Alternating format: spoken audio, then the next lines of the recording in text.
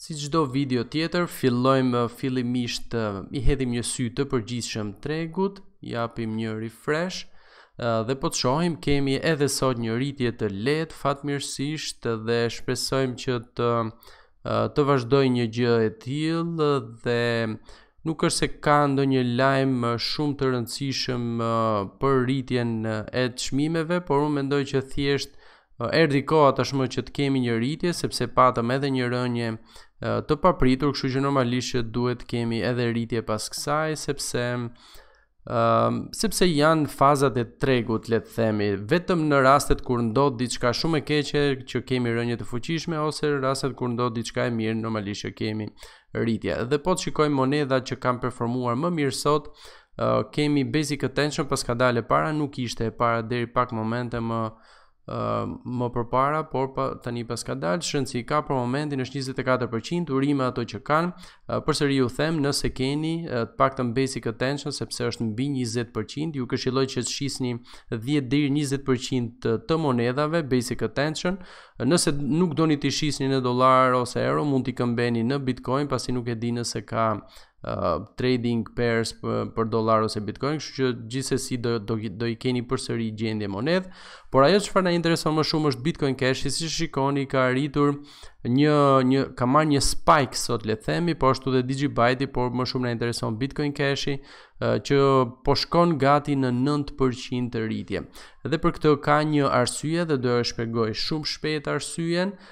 por do I marrim me radhë lajmet për sot. Shikojmë edhe humbësit për sot që kemi Dropple, Chainlink, Veritasum, që nuk ka ndonjë humbje shumë të madhe, por gjithsesi ju them, ju konfirmoj edhe një herë ato që ju them, shisni ca monedha, sepse nëse e mbani mend, Chainlinku ishte në vend të parë ose po themi në vendet e para dje ose pardje mos gabohem, me një rritje goxha të mirë si shikohet, dhe prandaj them të shisni një pjesë sepse ja si shikoni tani ka pësuar humbje, kështu që tani keni mundësi që të blini pak më shumë Chainlink me 5% më pak, ose thjesht mund t'i mbani fitimet e nxjerrura nga kjo monedhë. Kështu që mund të jetë e njëjta situatë edhe me basic attention, sot mund të jetë 25%, por nesër ose pas nesër ndoshta pak më vonë mund të jetë me minus 25%, kështu që pse jo të nxjini një fitim nga kjo. Ok, atëherë fillojmë me lajmet që kemi edhe në thumbnail ose në titullin e videos, dhe praktikisht lajmi më i rëndësishëm është BAKKT, normalisht besoj që e keni dëgjuar për këtë, është një lajm goxha I vjetër, le të themi, që më dat ky artikull këtu është që më dat 24 gusht, por edhe çfarë është më e rëndësishme është sepse BAKKT tashmë ka vendosur ose le të themi është pothuajse e vendosur që të nxjerr Bitcoin futures më datë 12 dhjetor. Dhe BAKKT tani nuk do hym në detaje, nëse doni diçka më detaje pastaj mund të më thoni në komentet e videos ose në Facebook dhe do bëj një video vetëm për BAKKT sepse duhet të shpjegohet shumë në thellësi, po unë do ta shpjegoj, do mundohem ta shpjegoj shumë thjesht. Praktikisht BAKKT është platforma ose mënyra më e përafërt e një Bitcoin ETF-i, por në fakt nuk është tamam një Bitcoin ETF dhe nuk është tamam një Bitcoin future, por kjo kompani praktikisht sikur thuhet këtu, recently backed a new company designed to bring digital asset of mainstream created by Microsoft, Starbucks and New York Stock Exchange, që praktikisht është thuhet që është një kompani e re e ndërtuar për të sjell asete digjitale për masën e gjerë,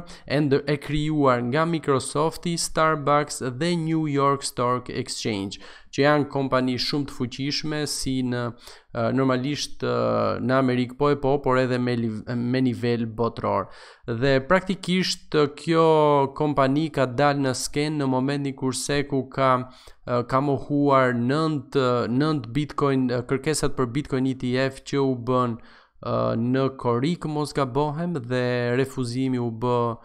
në gusht, dhe BAKKT ka hyrë në lojë duke parë arsyet sepse Seku refuzoi ato kërkesa, por normalisht që mori pastaj vendimin për t'i rishikuar, dhe deri tani ka plotësuar 2 nga pikat ku Seku bazohej në mungesën që I konsideronte si mungesë në kërkesa që ishin bërë për ETF pra këtij komisioni, dhe praktikisht janë këto 2 pika këtu, lack of trust price formation, që do të thotë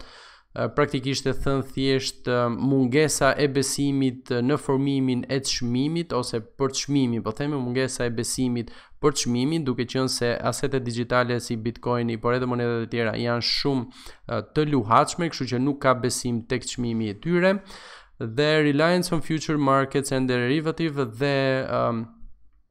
praktikisht këtë nuk kemi si ta përkthejmë, sepse nëse nuk merreni me futures ose me derivate, me derivatives quhen këto, atëherë nuk mund t'i kuptojmë këto deri në momentin kur të punojmë me këto. Dhe praktikisht më duhet të shpjegoj çfarë janë futures, sepse BAKKT-i më 12 dhjetor të këtij viti do të nxjerr Bitcoin futures, por nuk do jenë futures normal, por nuk do jetë edhe një Bitcoin ETF normal. Është diçka mes tyre. Dhe praktikisht futures, për gjithë ato që nuk e dinë, janë thjesht spekulimet mbi çmimin e Bitcoinit në këtë rast, po marrim vetëm Bitcoinin, pasi kemi edhe futures të tjera, që janë kontrata që kanë nxjerr vjet në dhjetor, të nxjerra nga CBOE Group dhe CME Group, të cilat janë kompanitë e para që kanë nxjerr Bitcoin futures, por edhe monedha të tjera më vonë. Dhe praktikisht në ato platforma, në ato futures, nuk tregtohet Bitcoini vet si monedhë, por thjesht spekulohet, lidhet një kontratë në letër për çmimin e Bitcoinit, kur praktikisht njerëzit kanë mundësinë që e thën thjesht vëm bast nëse çmimi i Bitcoinit për një kohë të caktuar do bjerë poshtë, ose ndryshe thuhet blihen kontrata short për Bitcoinin, ose kur njerëzit duan që të vënë bas që çmimi i Bitcoinit do të shkojë sipër ose do të rritet për një kohë të caktuar, dhe praktikisht në futures quhet që blihen kontrata long për Bitcoinin. Dhe kur dëgjoni domethënë long you are long on Bitcoin, do të thotë që ti ke vënë bas që çmimi i Bitcoinit do rritet për një periudhë të caktuar, sepse futures janë me një periudhë të caktuar, dhe kur thuhet që ti ke bler një kontratë, you have bought a short contract, atëherë ose you are short on Bitcoin, do të thotë që ti ke vënë bas që çmimi i Bitcoinit do shkoj poshtë. Dhe nëse këto parashikime ose këto kontrata që ti ke bler realizohen, do me thënë shkojnë poshtë, atëherë ti fiton atë çfarë ke vënë, edhe me koeficient madje mund të them në këtë rast, ose leverage si quhet, dhe kundërta nëse shkon sipër një gjë. Dhe normalisht nëse ndodh e kundërta asaj që ti ke bër, humbet të gjitha paratë, njësoj si për long si për short. Praktikisht kjo është mënyra më e thjeshtë që mund ta shpjegoj, shpresoj të jemi qartë, kurse ETF-i është pak a shumë një krijimi një platforme të Bitcoinit e mbështetur në diçka fizike dhe të sigurt për gjithë investitorët e saj. Dhe nuk po zgjatem më tej, sepse kam përshtypjen që do bëhet më e ngatrueshme, dhe praktikisht BAKKT-i këtë po tenton që të ofrojë. Dhe po të shkojmë tek një artikull tjetër dhe ta lexojmë këtu. Këtu thuhet që çdo kontratë futures që do vihet në këtë platformë, domethënë në platformën e BAKKT-it, do të jetë një shpërndarje ose një dorëzim i një bitcoini, domethënë një bitcoini i bler, një bitcoini real i bler, i cili do të mbahet në një vend, le të themi, të sigurt të BAKKT-it për asetet digjitale, dhe i cili do të tregtohet në termat e dollarit. Normalisht mund të ketë edhe me euro, për këtë nuk jam i sigurt, dhe një kontratë ditore do të listohet dhe do të tregtohet çdo ditë në këtë exchange, çdo ditë pune, le të themi, domethënë nga e hëna deri të premten. Tani e di që është pak e ngatrueshme dhe do mundohem që t'ju shpjegoj çfarë do të thotë kjo. Nëse ne në futures kur vëm një bast ose kur blejmë një kontratë për çmimin e Bitcoinit, qoftë short ose qoftë long, ne thjesht bëjmë spekulim mbi çmimin, që do të thotë nuk tregtojmë realisht Bitcoin ose ndonjë monedhë tjetër. Nuk është se blejmë Bitcoin ose shesim Bitcoin, po thjesht firmosim një kontratë, një letër ku themi që do arrihet ky çmim lart ose ky çmim poshtë. Kurse në rastin e BAKKT Futures, që do dalin më 12 dhjetor, Kjo nuk do bëhet në këtë mënyrë, do me thënë me leverage ose me margin siç bëhet në futures, por nëse ti ta zëm blej një kontratë për një Bitcoin, atëherë BAKKT është i detyruar që të blej në crypto exchange ose diku shënci ka, të blej një Bitcoin real, njësoj siç e blejmë ne ose e shesim ne, qoftë cash, qoftë në crypto exchange etj, që do të thotë kontrata do jetë e mbështetur 1-1 me atë monedhë për cilën do të blihet. Që do të thotë praktikisht çdo kontratë që do lidhet, që do blihet ose që do shitet në platformën e BAKKT Futures, atëherë çdo kontratë do jetë e mbështetur nga një Bitcoin real që ne përdorim sot në jetën tonë të përditshme. Tani çfarë do sjell kjo? Kjo jo vetëm që sjell siguri, sepse kemi një Bitcoin të tregtuar ose të marrë në kontratë dhe kemi një Bitcoin të cilin BAKKT e ka blerë në bazë të asaj kontrate dhe e mban gjendje. E ka gjendje, domethënë atë Bitcoin që ti e blen, e ke gjendje dhe e ke të sigurt. E ke të sigurt sepse BAKKT normalisht është i regjistruar dhe do garantoj për atë Bitcoin që do blihet. Por unë kam lexuar edhe artikuj të tjerë, për këtë gjithsesi duhet ta verifikoj që mbështetja e këtyre kontratave për Bitcoin Futures do jetë jo vetëm me Bitcoin real që ne përdorim në jetën e përditshme, domethënë që do blihen nga BAKKT dhe do mbahen gjendje deri në përfundimin e kontratës, por mund të mbështeten edhe nga asete dhe pasuri të tjera të jetës tonë të përditshme, pasuri të cilat BAKKT normalisht i ka dhe kompanitë të tjera që janë bashkëpunëtore me BAKKT-in. Që do të thotë praktikisht këtë mund ta quajmë si një kontratë Bitcoin Futures, por e mbështetur në Bitcoinin real, jo thjesht në spekulimin mbi çmimin e tij dhe e siguruar nga një pasuri ose nga një aset tjetër, qoftë digital, qoftë fizik, të cilën normalisht do e siguroj BAKKT dhe kompanitë e saj bashkëpunëtore. Gjë që normalisht, siç thuhet edhe në artikull, mund ta lexoni edhe vetë. Kjo tenton që të tërheqë investitorët e mëdhenj, institucionet, sepse duke qenë se BAKKT ju siguron atyre investimin, ju siguron qoftë Bitcoinin real, sepse do blihet dhe do shitet Bitcoin real, por qoftë edhe sigurin me pasuri të tjera alternative nëse duan të kenë siguri të mëtejshme. Kështu që kjo e bën një gjë shumë të mirë dhe praktikisht ajo çfarë do ndodh, pavarësisht se ne ndoshta nuk do mund të bëjmë pjesë tek futures të BAKKT-it, do bëj që të rritet kërkesa për Bitcoin në treg, sepse BAKKT për çdo, siç thash, për çdo kontratë Bitcoini që do blihet ose shitet, do shkoj dhe do blej diku Bitcoin real dhe do ta tregtoj atë. Por normalisht duke qenë se futures janë me afat kohor, normalisht që shumica e kontratave në fillim do blihen, kështu që BAKKT është detyruar që të blej aq Bitcoin për aq kontrata sa do blihen në platformën e saj, kështu që me blerjen e një sasie të madhe Bitcoini, duke qenë se tentojnë të merren të futen institucionet në platformën e BAKKT, normalisht që do rris kërkesën për Bitcoin, normalisht që do rris sasinë e Bitcoinit të depozituar që nuk do shitet deri në momentin kur të marrën kontratat ose kur të vendoset diçka, se varet se si do funksionojë fiks platforma,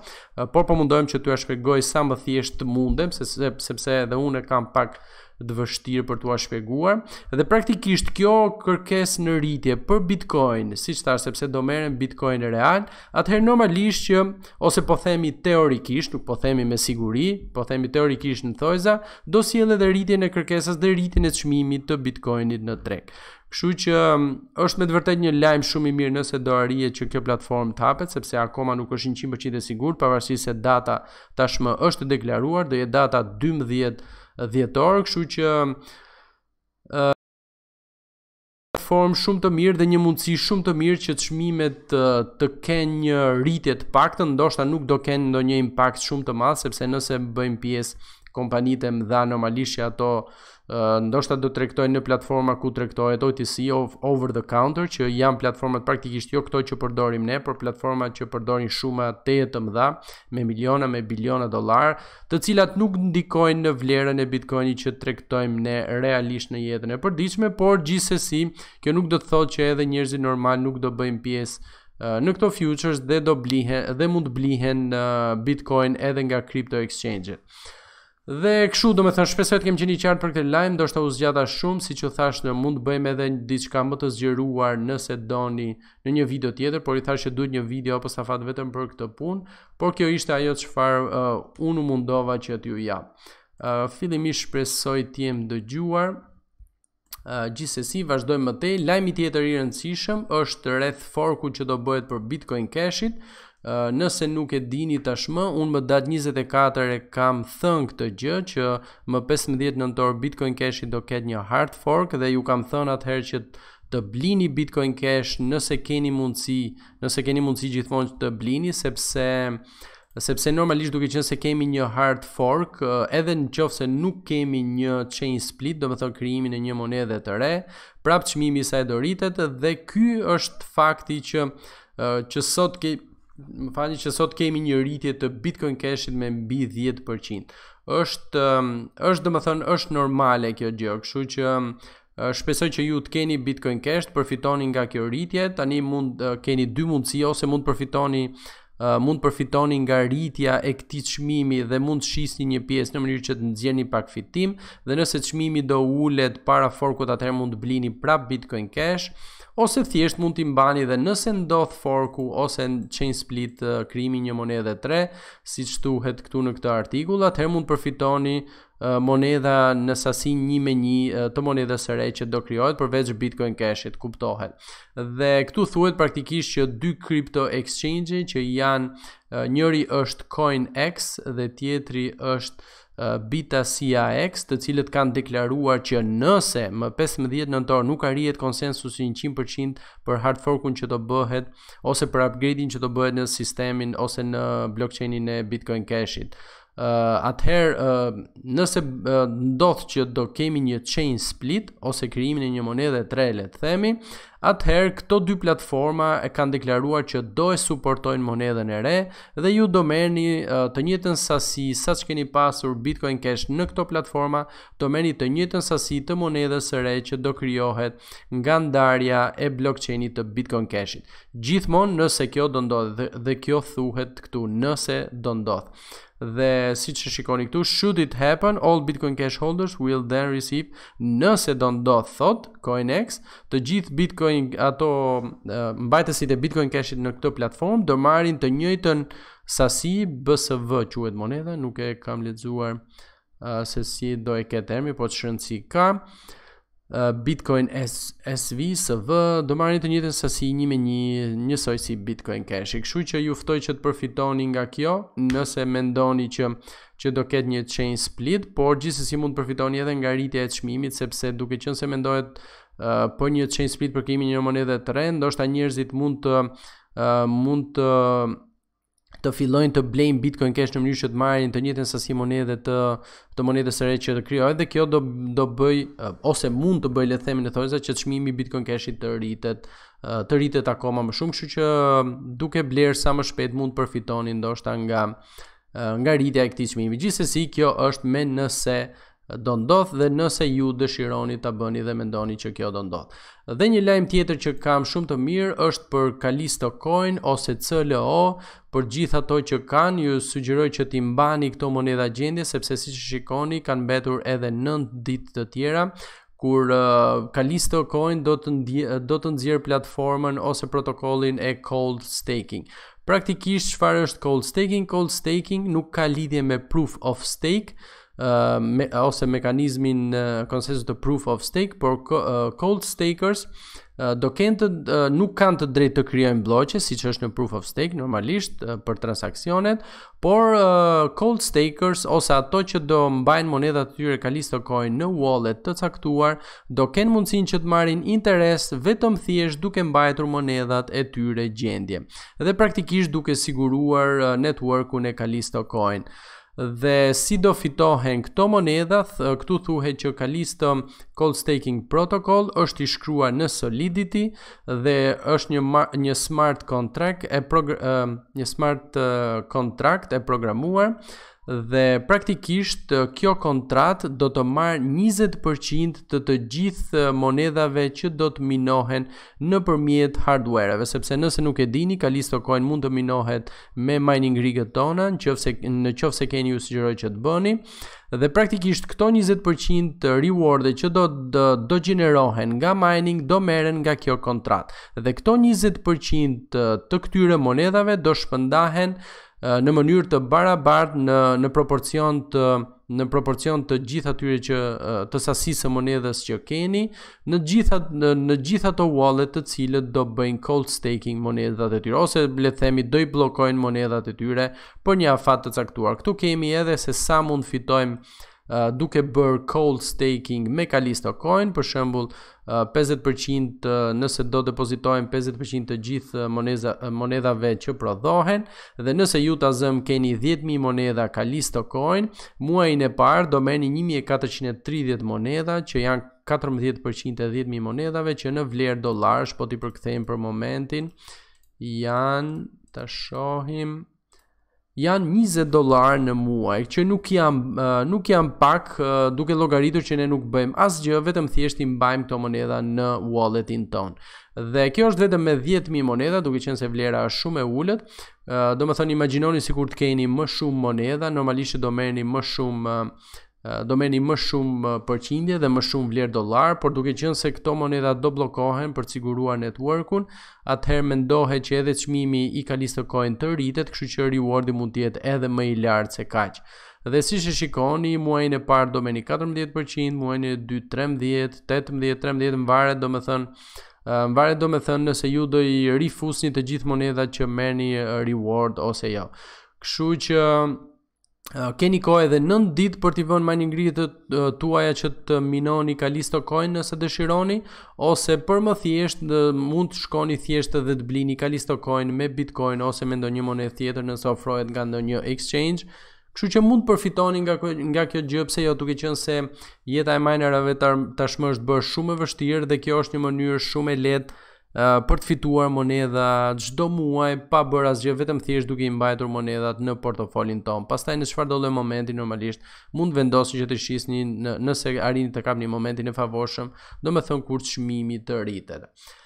Dhe kështu domethënë këto ishin lajmet nga BAKKT-i, fatkeqësisht nuk kemi si të përfitojmë, por nëse do ndodh ajo çfarë pretendohet me BAKKT-in, atëherë ajo çfarë mund të bëjmë është që të blejmë një sasi monedhash, sepse unë I konsideroj çmime goxha të mira këto që janë për momentin, dhe nëse kjo e BAKKT-it do realizohet ashtu siç mendohet, kjo do sjell një rritje të çmimit, kështu që mund të kemi një rritje të fitimit nëse blejmë monedha në këto momente.